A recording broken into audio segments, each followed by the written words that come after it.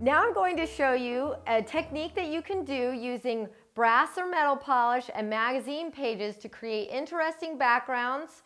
You can use them as decorative papers, scrapbook pages, all kinds of things using simple magazine pages. Anything that has a shiny surface to it will work. What we're going to be using to alter our magazines is a metal polish called Never Dull.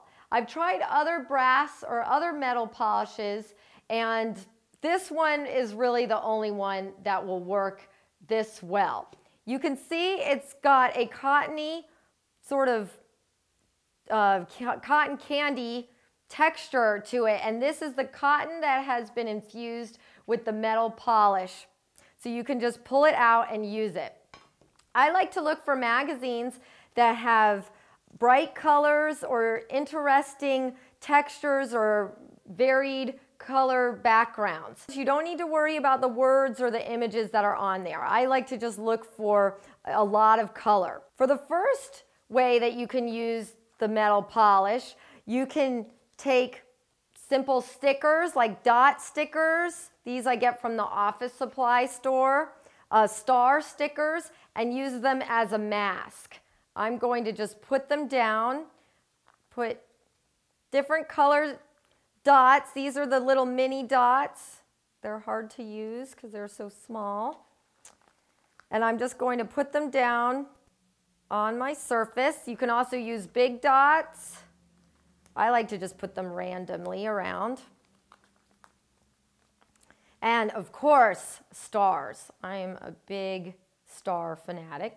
Can never have too many stars in something, so we'll add a few stars. Then I'm going to take a little bit of my polish and just make a little ball of it and just start simply rubbing on top. And you'll see here it's releasing the ink from the magazine. So I'm just going to go all over my dots. You can also use stencils. So any stencils that you have, you can place the stencil down and just rub directly over it. I'm just rubbing all around. And I like the painterly look that it gives. You can see here it looks like brush strokes. Here I'm just erasing some of that text. I'm just going to go all over. And I like to turn my cotton over to the clean side to continue getting fresh polish on there to remove the ink. I think that's probably good enough. You may notice how some of the background of the magazine is starting to show through. You can see some of the text and the images from the background. If I find that later that bothers me, and sometimes when it dries you won't see it anymore, but if I find that later it still continues to show through, I could just take a little bit of Never Dull and erase the background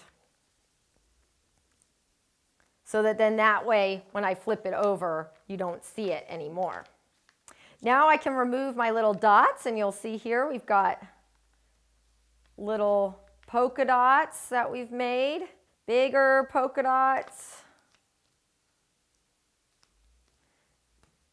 And I don't know if I rubbed over the stars enough, but we'll see if that shows up. Yeah, a little bit. And if I wanted to, I could make that one show up more by wiping over it.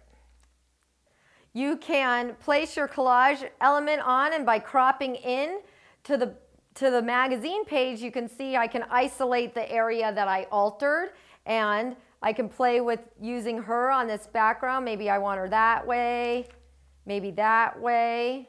That's kind of interesting. And if I notice any words or anything that are still showing up, I can just take a little bit more of the Never Dull and wipe it away.